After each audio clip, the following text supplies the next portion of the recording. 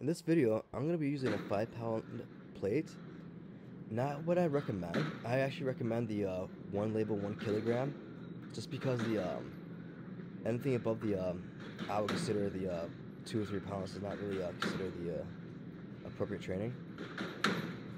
With this one, I'm going to be able to use it to rotate the hips for my hooks and uppercuts.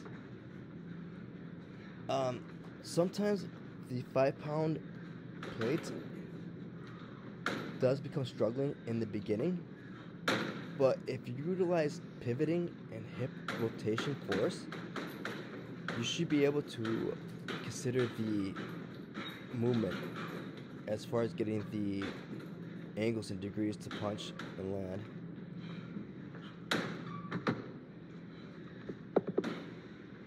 Now, you don't always have to keep it within the same plate. You could change it up with a 3-pound dumbbell or a 2-pound.